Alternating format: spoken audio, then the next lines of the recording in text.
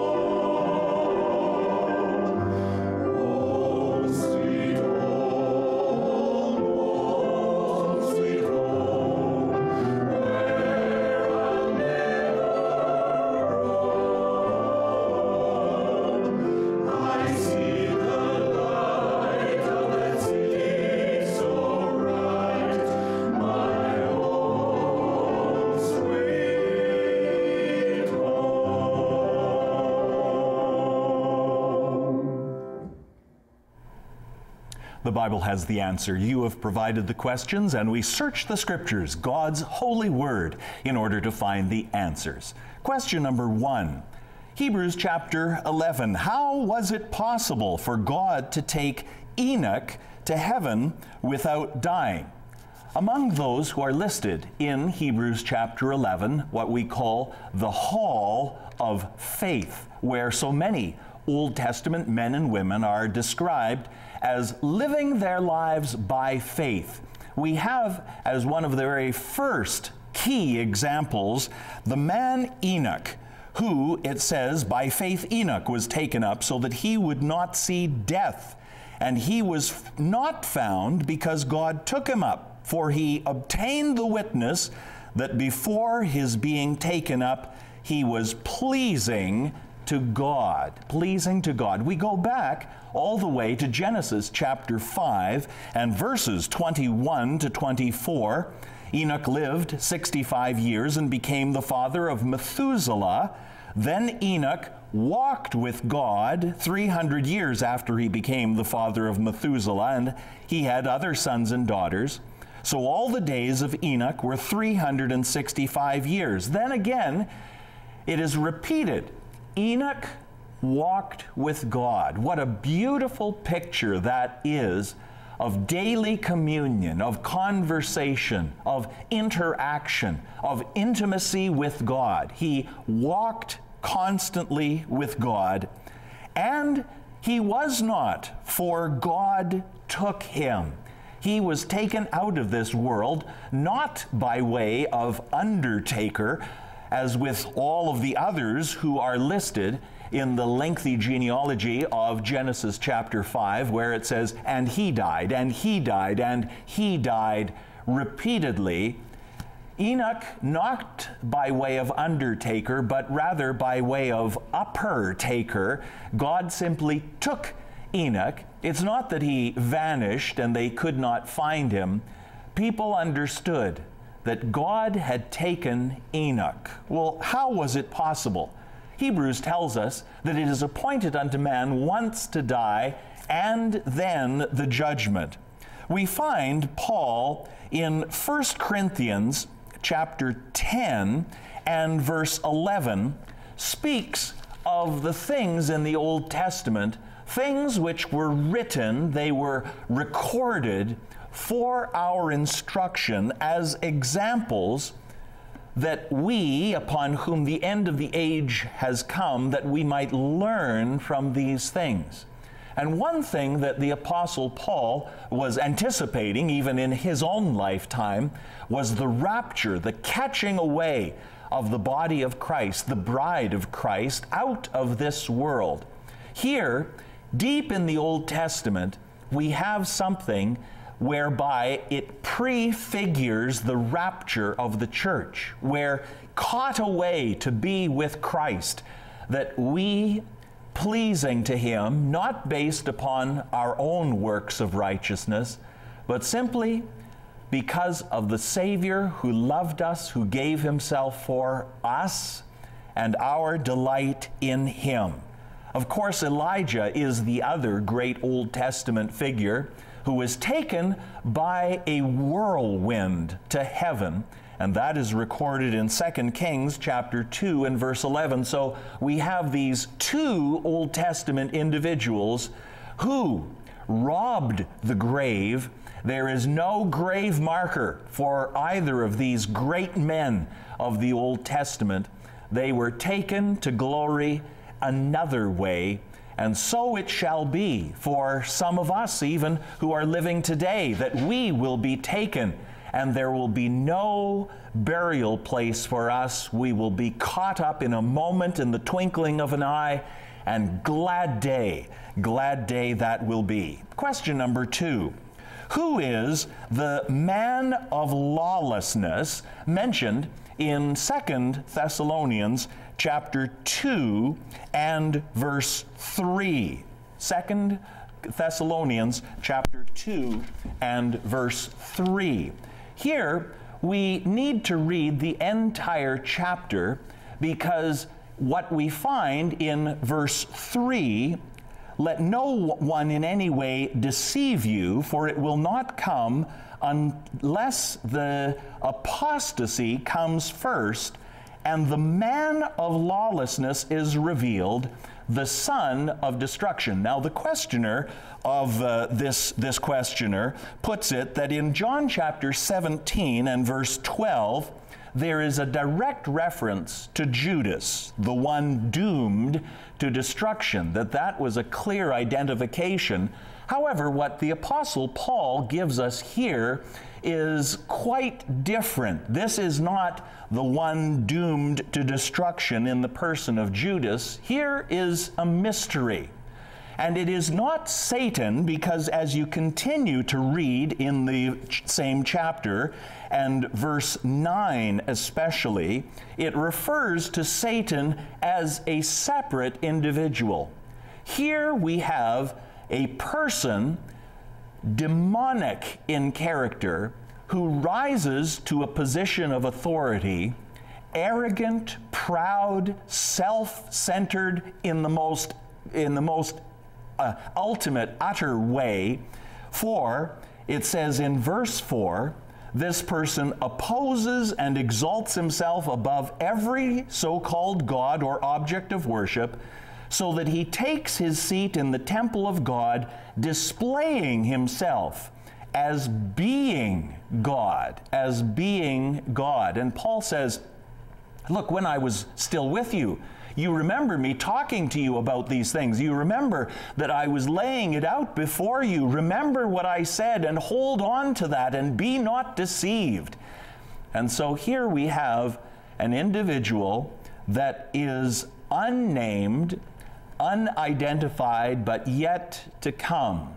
We also have in verse 7 that the mystery of lawlessness, the mystery of rebellion, and the mystery of absolutely spitting in God's face, it is already at work, but it is yet to come that it is focused so specifically in one world leader who will yet come upon the scene and who will position themselves as God himself and seek the worship of the entire world.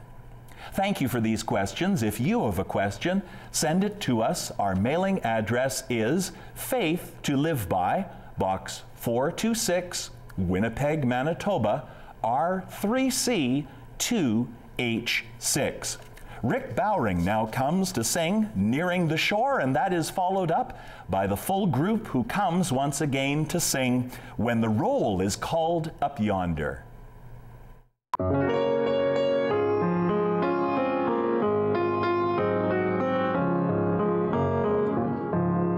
No more to cry in heaven on high, no more sadness, no more goodbyes, joy everlasting, love true and pure. We are so happy to be nearing the shore. We're nearing the shore. We're nearing the shore. Trouble soon will be over. We'll suffer no more. Toiling all done, victory won. It's joy to know that we're nearing the shore.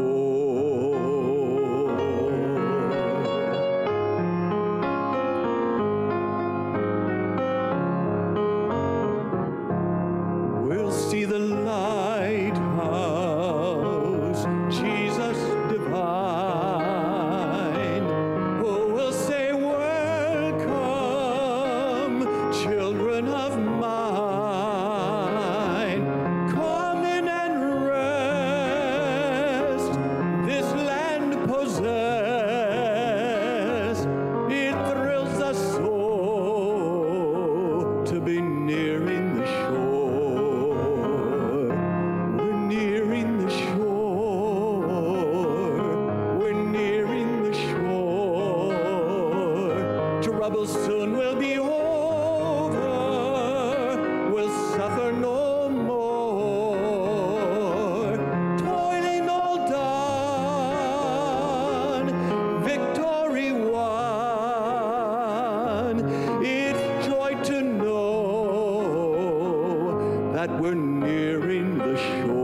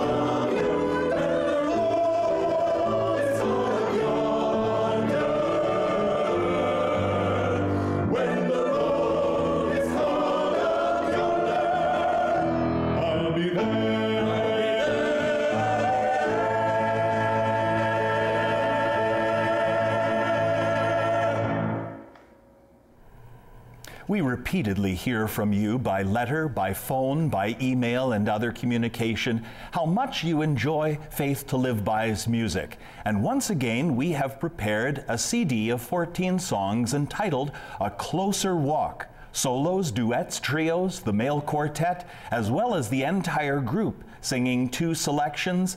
I know that this will be a blessing to you. All of our resources of books and CDs are sent free and postage paid with no obligation whatsoever. When you contact us, we reply, and that's the end of it. And so, ask for your copy, which will be sent free and postage paid, of this new CD, A Closer Walk, this week when you write to Faith to Live By, Box 426, Winnipeg, Manitoba, R3C 2H6. Or give us a call on our toll-free phone number, 1-833-367-3852. As well, our website, faithtoliveby.ca, has a means of you being in touch with us and making your request known for this new CD, A Closer Walk. Now a selection from the CD, A Closer Walk. Here is Heidi, Dorothy, and Lois to sing, I Then Shall Live.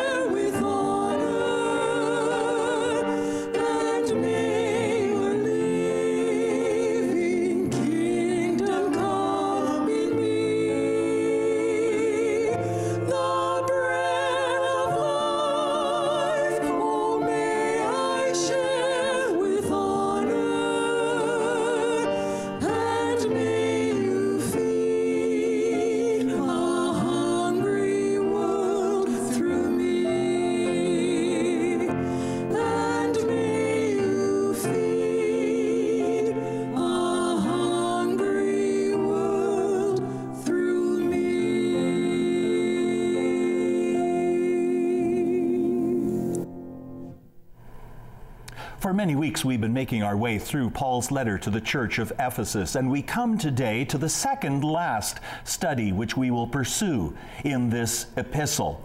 It's in the middle of chapter 6, and it's an exciting passage talking about the armor of God. Surely we will come back and we will take many weeks to make our way through the various pieces of armament that Paul speaks about for the believer to take up. But very quickly, let us make our way through what Paul has to say here. We begin in Ephesians chapter 6 and verse 10. He says, "Finally, be strong in the Lord and in the strength of His might." Paul is speaking to believers, and there is difficulty in the first century world to be a follower of Jesus Christ. The people, they were shut out of other privileges and other opportunities. And Paul is saying, rather than hang your head, rather than think that you are hard done by, he says, be strong in the Lord and in the strength of whose might? Not your own. Do not think that you drum it up from within you or that you take it from another person. Be strong in the Lord and in the strength of His might. When you are feeling weak, when you are feeling down, when you feel that you need to look up to see the bottom, or you need to find strength, come to the Lord and find it there. And Paul says, now there is armor. This is not physical armor, but Paul describes it as physical armor. It is something that is spiritual and something that we can take at any time of the day. Paul says, put on the full armor of God so that you will be able to stand firm against the schemes, against the wiles, against the devices, against all the tricks that the devil would want to throw at you. And Paul plainly says, for our struggle is not against flesh and blood, but against the rulers, against the powers, against the world forces of this darkness, against the spiritual forces of wickedness in the heavenly places. Therefore, he says once again, take up what God has provided for your defense and for your moving forward. Take up the full armor of God. It's what God has for us. Take up the full armor of God so that you will be able to resist in the evil day, and having done everything, to stand firm, not to give ground, not to be pushed into a corner, but to stand your ground as a believer in Jesus Christ. And he says, stand firm, therefore, dear brother, dear sister, having girded your loins with truth, and having put on the breastplate of righteousness, and having shod your feet with the preparation of the gospel of peace. There's something for every part of us. In addition to all, taking up the shield of faith, with which you will be able to extinguish all the flaming arrows of the evil one. Have you ever felt that the devil has you that you are the devil's target and he's sending flaming arrows? Hold up the shield of faith that you might be able to extinguish those. And take the helmet. You need a helmet. The helmet of salvation and the sword of the Spirit, which is the Word of God. Each of these things, they are given. And notice that there's nothing for the defense of our back. For the Lord would not have us turn and flee in retreat. Rather, even as the Apostle Paul says, stand firm. Stand and hold your ground with the armament, with the preparation that God has provided to you. Do you know these things, dear friend? The Apostle Paul did, and he wanted the believers in Ephesus to know them. And he would want us also, 2,000 some years ago nearly, to know them as well. They are just as powerful today. The devices, the schemes, the tricks, the plans of the devil, they are just as real, and so we need what God has provided. If you don't know Christ, come to know Him by coming to the cross in repentance and in faith today, pleading His blood. And then, just as Paul says, take up the full armor of God so that you will be able to stand. And continue to stand, dear friend, and may God's strength pour into you, and may you know of His abundant blessing today and every day. Yes, there's room at the cross for you.